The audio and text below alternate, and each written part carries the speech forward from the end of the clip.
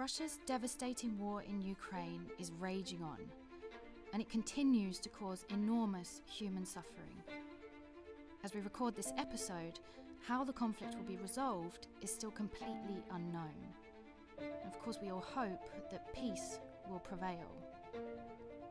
Now, the war is also affecting the economy, and it's against that backdrop that we've just released our latest 6-monthly look at financial stability in the euro area, also known as the Financial Stability Review.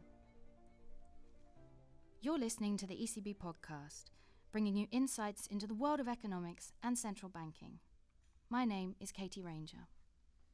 Today we're talking about how financial stability is faring as we emerge from the pandemic into this highly uncertain world. We'll look at how the financial system is doing and then zoom in on two areas where we see risks emerging: housing markets and crypto assets. I'm here today with my colleagues Tamarah and John, who both work in our financial stability department at the ECB.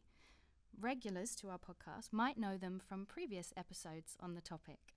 Tamarah, John, a warm welcome to you both on the podcast. Really nice to have you back here. Thank you very much. Thank you, glad to be back. Now, it's a very complex situation that we find ourselves in, right, John? I mean, our economies had started to reopen as we emerged from the pandemic, and then war broke out on the edge of Europe. And we're now 3 months into Russia's invasion of Ukraine, and as we sit here speaking, there's no end in sight. Now, John, I'd like to start the conversation by asking you, I'd call it a slightly more personal question. How has it been for you to look at this very difficult situation with your financial stability hat on? Well, Katie, there have been, I would say, really both personal and professional aspects to this whole situation of the invasion of Ukraine. On the personal side, waking up on the morning of the 24th of February to the news that Russia had invaded Ukraine was actually quite a shock for me. And as you might imagine, the financial stability consequences were not my first thought. Reading news reports of explosions in Kiev, Kharkiv, Odessa and the Donbass, and of Russian tanks rolling across the border into their homeland, my thoughts were with the people of Ukraine and the fear that they must have been feeling at that very moment. Since then, I think the whole world has been inspired by the incredible bravery of the Ukrainian people in defending their country. The human suffering, as you mentioned, of course, has been unspeakable. And I've seen estimates from the Kiev School of Economics suggesting that the cost of the conflict for Ukraine could rise to $600 billion. So that's about 4 times the nation's annual GDP. My goodness. We haven't seen such devastation of a European country since the Second World War, and we can only hope that the conflict will be swiftly brought to a peaceful conclusion. And so that's the personal side of it. I can certainly attest to that level of emotion. I mean, I've definitely seen that in myself and also amongst colleagues when working on this really, really tough topic. On the professional side, the work that we do in the financial stability area, I mean, it really aims at assessing the likelihood of financial crisis. So maybe, crises like the one that we saw after the collapse of Lehman Brothers in 2008. We also advise on policy options. Now, that work tends to draw, I would say, on past experience with similar situations. Yeah. I think Mark Twain put it nicely when he said that history never repeats itself, but it does often rhyme. And looking to past events usually helps us to make a start with our analysis. Now, in preparing this issue of the FSR, we had literally no experience to draw from. I mean, it's completely unprecedented, isn't it? Unprecedented, yeah. So where do you start in analysing the consequences of a war in Europe? Now, there's plenty of examples in the FSR, but if I take a very specific example, you will have seen that we focus a lot in the FSR this time on commodity markets and also on commodity derivatives markets. Now, commodities are things like raw goods, right? Like wheat, grain, oil. Gas, yeah, exactly. Yes, and also, yeah, exactly. So before the war, our knowledge and experience with these markets was very limited. But with energy prices soaring because of fears of shortages, we had to learn quickly if we were to make useful assessments for the policymakers. I think one big advantage we have is the diversity of knowledge and expertise of our financial stability experts. As you might imagine, for a central bank, we have many macroeconomists, but we also have people with business, legal, computer programming, and even physics backgrounds. And we also have a wide network of contacts working in the financial industry and basically in all of the major global centres, financial centres. So that means that if we don't know something, we can quickly find someone in our market intelligence network who does. And then I would say last but certainly not least, and I've seen this time and again at times of crisis, people take their duty as European public servants very seriously. They really pull together and make extraordinary efforts to produce well-informed analysis. Absolutely. Now, let's look at how financial stability is actually faring in this really tough environment. John, I'd like to start with a kind of big picture of what's going on. Can you give us a snapshot of how things are looking from the financial stability perspective? So that's a big question. Yes, I'm afraid it is. But if I start with a bird's eye view, I think arguably we're in the middle of a paradigm shift where supply side shocks to the economy are becoming more and more important. Now, what I mean here is that economic structures are changing. We see it with the transition that climate change is forcing from fossil fuels to renewable sources of energy.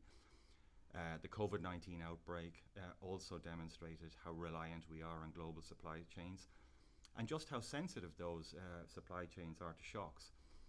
I mean, I'm sure you will remember the pictures of the tanker that blocked the Suez Canal for 6 days in March last year. I was just about to mention that example, actually. And how we all suddenly understood how that disrupted global trade. Yeah.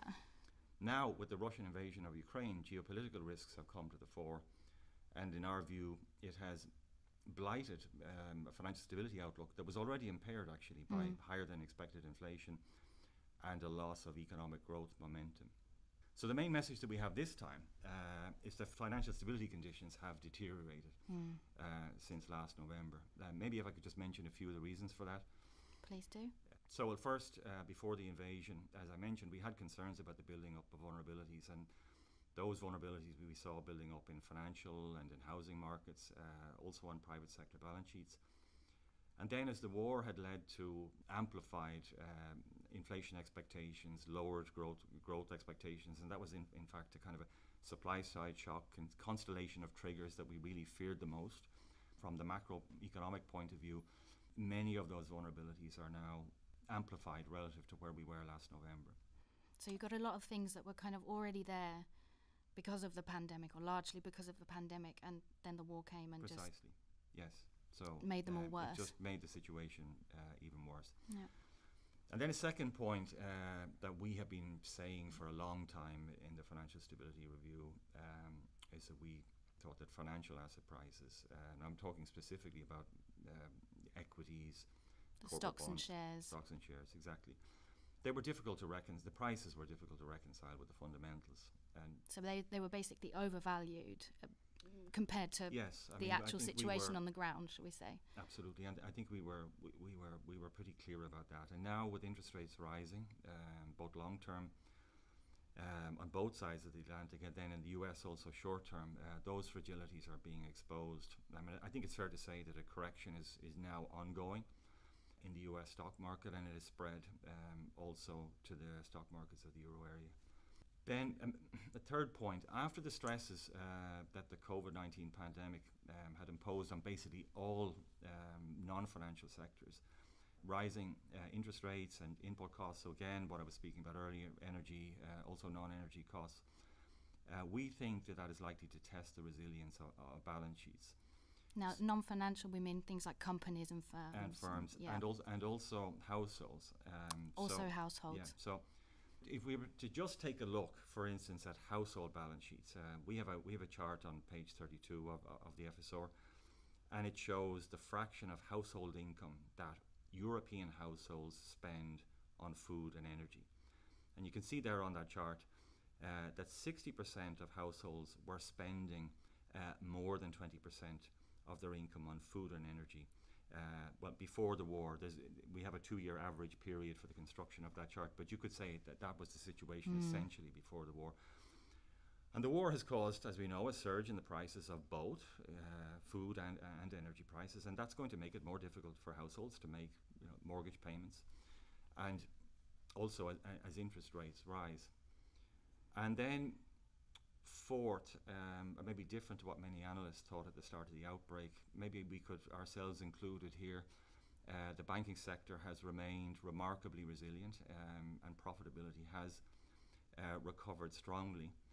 But we have in a way what I would call a deja vu on the banking sector outlook now, because while we do think that the sector is likely to prove resilient to the fallout from the war, arguably we're also back to where we were in late 2019 before the pandemic, where we had concerns about low profitability in the banking sector, and that could pose risks for financial stability going forward.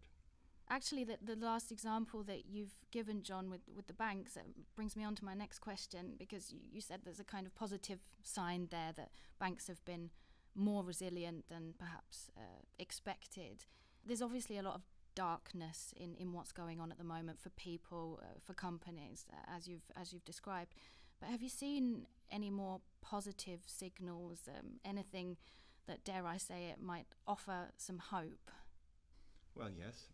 Actually, we're very careful this time in the FSR to balance our assessment of the sources of risks and vulnerabilities against our assessment of the resilience of the financial sector, mitigating factors, and so on.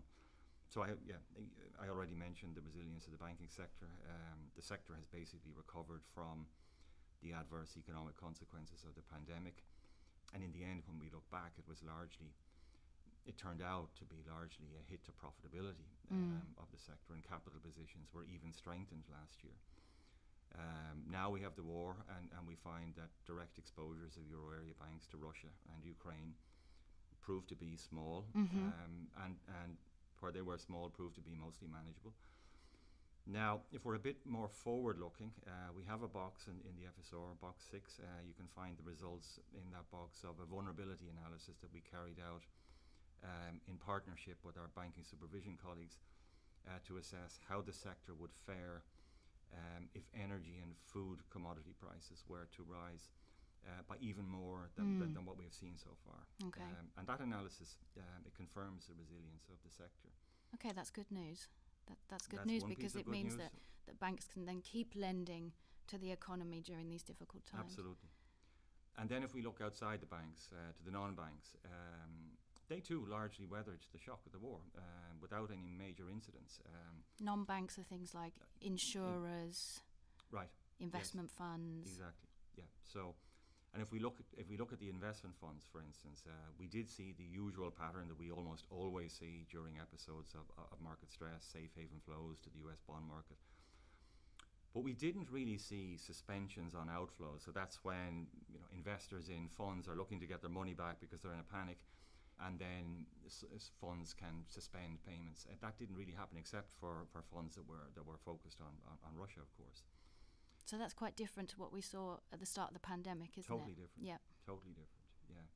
So I would say it's not all doom and gloom in this issue of the FSR, Katie. And if the war were to end quickly, our assessment would undoubtedly improve. Okay, that's good news. I'm pleased to hear that it's not all doom and gloom, John. Now, Tamarah, I'll turn to you now. Let's go into a little bit more detail on one of the points that John has been mentioning, and that's higher inflation. What have you seen in the Financial Stability Review on higher inflation? Well, the first thing is inflation is a big theme of this Financial Stability Review, which might not at first sight seem obvious because we're not the natural people to focus on price stability. The second thing is also inflation can be a bit of a false friend for financial stability, at least at first sight, because as the general price level increases, the value of outstanding debt will fall in real terms. So in principle, if inflation also rises faster than interest rates on that debt, the debt payments also get smaller in real terms too, so it helps borrowers, in theory, inflate away your debt. But there are two snags to this, and I think that's where we get into in the FSR. The first is the debt risk for the whole financial system depends on the capacity of the most heavily indebted borrowers to keep paying their debts as prices rise. And the second is how financial markets and lenders react to higher inflation environment and the knock-on effects that will have for financing conditions going forward for everyone. So maybe if I come back to that first point on debt servicing capacity, here the issue is the type of inflation that we've seen, and John was talking how that was really coming through in terms of higher prices. That's where we start for a lot of it. I think there's more complexity to the inflation story than simply that at this point, but certainly price rises for goods have been dominant, specifically energy and commodities. So if you're a heavily indebted business, for example, maybe I'll start there. I can imagine there are quite a few after the pandemic, right? Exactly, and that's a theme we've picked up on for several FSRs. The impact on your business finances depends on how much you rely on those types of commodities in order to produce your services, and also whether or not you can pass the price rises on to your customers. I can imagine that's quite difficult at the moment because companies they're trying to recover after the pandemic, so they don't want to then increase their prices to kind of dissuade the customers from coming. Well, it can vary, right? So it depends on what type of business you are and your power in the market. I see. One of the things that we've looked at in this financial stability review is in the box 3, we look a bit at firms and the types of margins different firms seem to be able to get away with. And there we do find a trend where actually more heavily indebted firms seem to have lower margins to begin with, which might suggest that they tend to have more margin squeeze, and also smaller firms tend to have more trouble with margins than larger firms. So they're already heavily indebted, and then even worse, they're earning less money on what they do. Exactly, they're more likely to face the squeeze. The second thing you just mentioned there about how the pandemic, coming after the pandemic, and the other thing we try and identify is who are the firms that are getting this double whammy effect of they haven't quite recovered from the pandemic, or they're more affected by the pandemic, and they also probably are more hit by some of the price shocks and supply shocks we're seeing now. And there we do find a few sectors, accommodation, food services, airlines, that may be in that more vulnerable category. That's where one aspect of inflation comes through. How easy will they find it to keep servicing their debt? I mentioned a second point as well. So that's about paying your existing debt. The second is what happens to financing conditions and financial markets as inflation rises, particularly if you get a sort of sustained period of higher than expected inflation. So the first thing is, if inflation rises faster than nominal interest rates, actually borrowing costs fall in real terms. And I think that's about where we are at the moment. But if higher inflation persists, that's really unsettling for markets, and it can lead to really abrupt increases in rates because investors want to start hedging inflation much more in their portfolios, and they also want compensation for higher inflation because borrowers might be inflating away their debt. The people lending to them want to recoup that back in the medium term. And this is this whole idea that people go to the markets to get credit, essentially, because you don't just go to a bank, can you? You can also sell your stocks and shares and get money that way. Exactly. Well, you can go to the markets and you can go to the bank, and anyone lending you money, if inflation was to be more elevated for longer, would want to start wanting compensation. Absolutely, for that. And we've already seen a lot more volatility in recent months, and John was talking about how investors have been adjusting in markets, and also adjusting to shifts in monetary policy in parallel, because monetary policy is now trying to address the situation. For financial stability, we don't just focus on what's happening in general to financing costs, but also how it varies for different borrowers. And I think that's one thing that we've honed in a bit on this financial stability report. So the technical term we'll use is credit risk premia. So not just the lowest risk borrowers, but you also, if you're a high risk borrower, you pay a premium on that. And what we do find is that for more risky borrowers, they can face a double hit of higher risk-free rates and then also higher credit risk premia. The latter is more uncertain, but these do tend to rise. We have evidence that these tend to widen as rates rise. I think at the moment we haven't really seen large moves in those spreads yet, not things that we've seen even in 2012 or in 2008. That's good news, but they have picked up a bit. The spreads are the difference between... extra price you pay if you're a higher risk borrower than a lower risk borrower. So that's something we want to flag. Is that something we keep an eye on? Is how will those financing conditions change in the future? I think my overall message is to try and say that maintaining price stability really will support financial stability in the end as well. So there, lots of bits of the ECB's role go in harmony. Got it. Let's take a closer look now at something that I personally find a very interesting part of financial stability, because it affects many of us, and that's house prices. Now, John, for years, there's been talk of a bubble in terms of house prices. What's going on at the moment? I mean, indeed, stories about housing market bubbles were rampant in the press earlier this year, I would say. If you were to search the term house price bubble on Google Trends, you'll see that maximum interest in the topic was reached at the end of March globally, and a month later in Germany and other European countries. Now, in the FSR, we're not actually saying there is a bubble, but we do have concerns about the interaction between, on the one hand, rising house prices, rapid mortgage credit growth, and now the war-induced strains that I mentioned earlier, the difficulties that households are facing as the basic necessities of food and energy consumption is absorbing a larger fraction of their incomes. We had already warned in the FSR that signs of overvaluation in the euro area housing markets were becoming a source of concern for financial stability, and I think we had that in both issues last year. And then the latest euro area aggregate data, so that's data that covers the euro area for as long as the euro area has existed, is now showing actually the highest rate of house price inflation in at least the last 20 years. Oh, wow. I would say. So this does look to be partly driven by rising costs of building houses. So again, back to the supply side theme. Yeah, because the materials are harder to get, obviously that then has a knock-on effect to that. Exactly, so the commodity price surge is also spilling over into activities like that, like housing, building, construction more generally.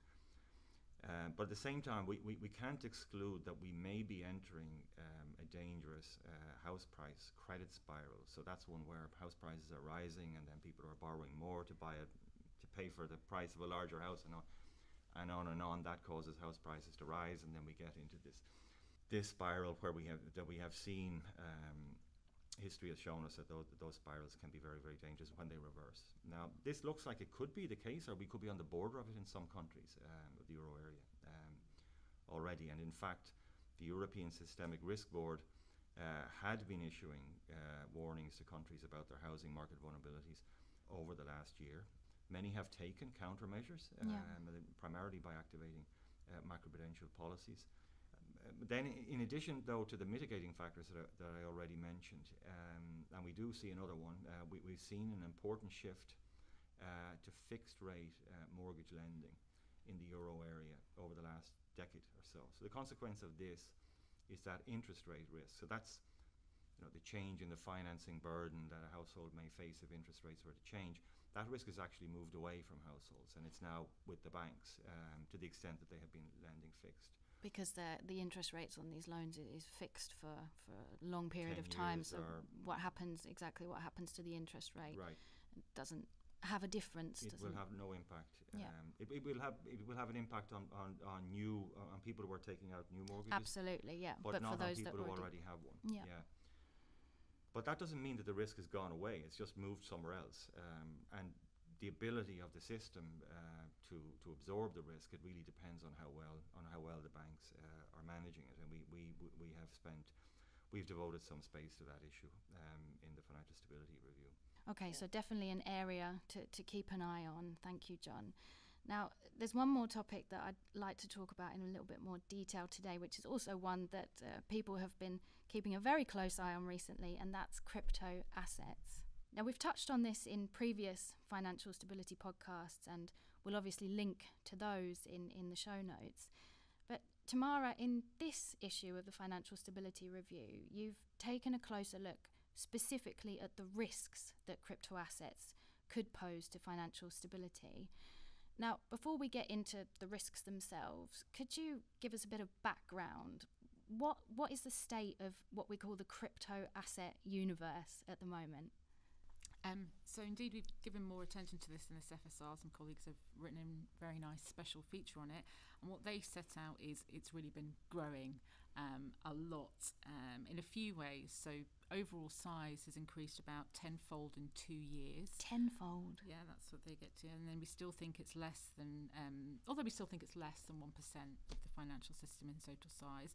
And it's growing really beyond Bitcoin, which is probably the one that everyone knows, and there's about 20 plus unbacked crypto tokens that have a capitalization of a small equity size. There's also now lots more exchanges and lots more activity going on. I think most of us are pretty aware of that. Actually, every time we open social media, I think we're being confronted by this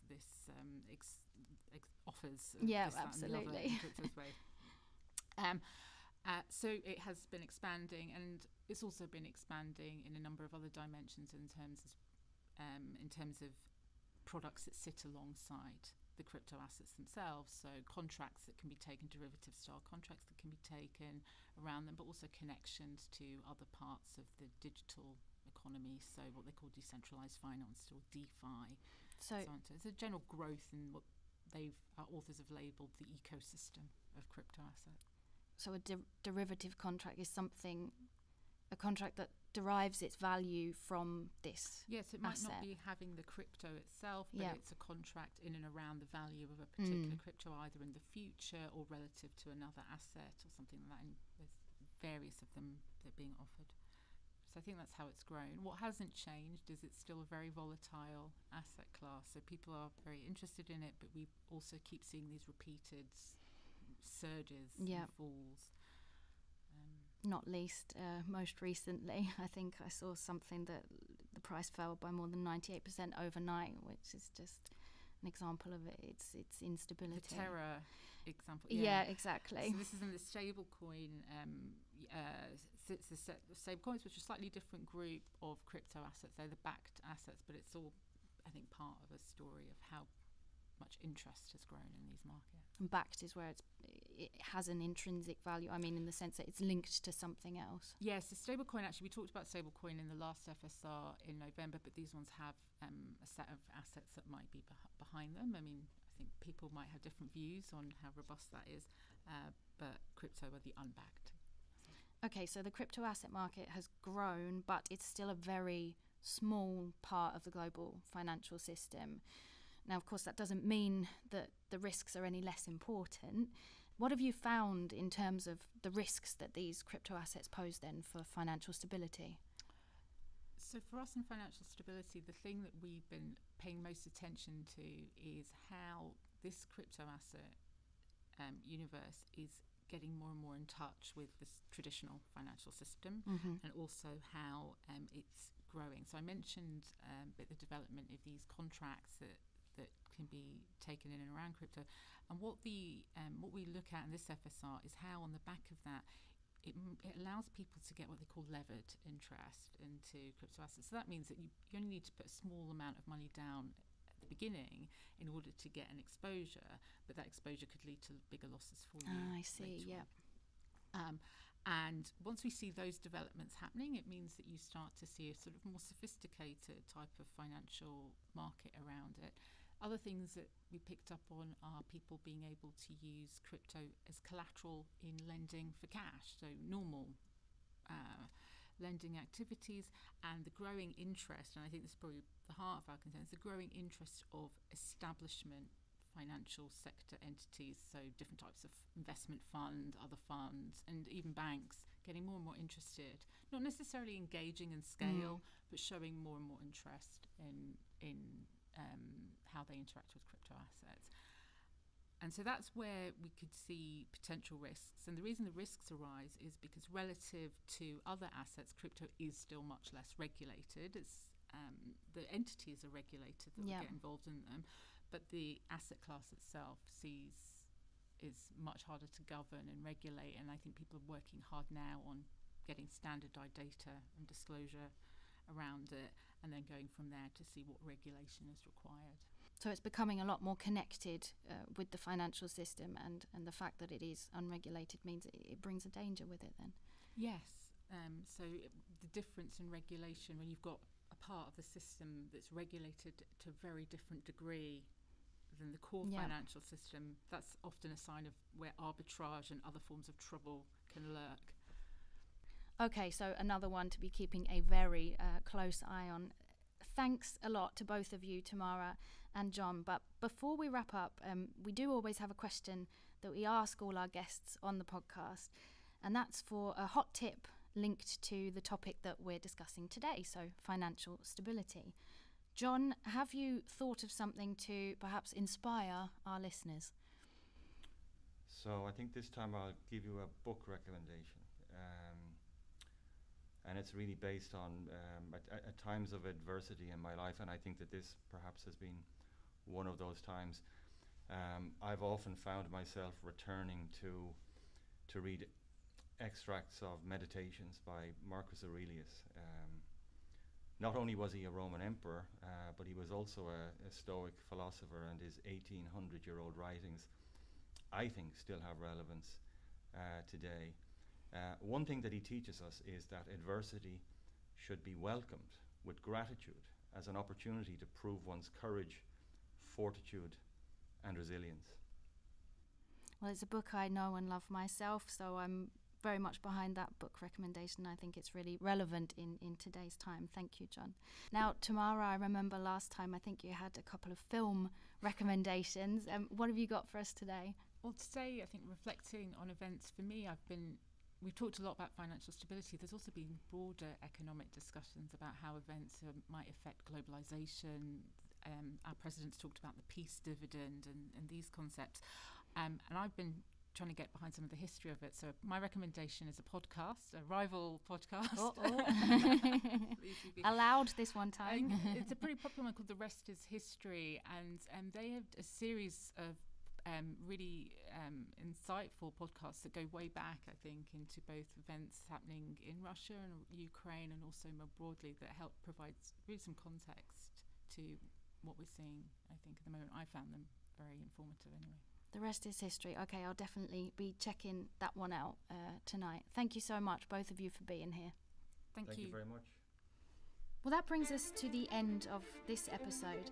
Thanks again to Tamarah, Shakir and John Fell from our Financial Stability Department for joining the conversation and giving us their insights. And you can, of course, check out the show notes for further reading on this topic. You've been listening to the ECB Podcast with Katie Ranger. If you like what you've heard, please subscribe and leave us a review. Until next time, thanks for listening.